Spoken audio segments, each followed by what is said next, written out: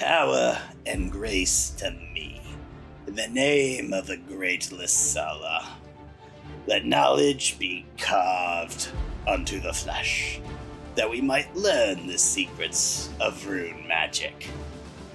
We, the Runelords, bore her runes upon the flesh of 7 countries, using her gift of sin magic to raise mighty monuments across our lands. But not even Thassilon on high could prevent the falling of the sky. In a single night, our holy realm fell and was buried. But we lie here still, waiting.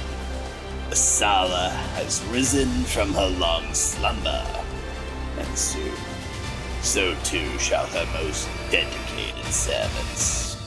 We, who lie sleeping, must now rise, for surely no mere heretical fool can pass her trials or prevent the return of the Runelords.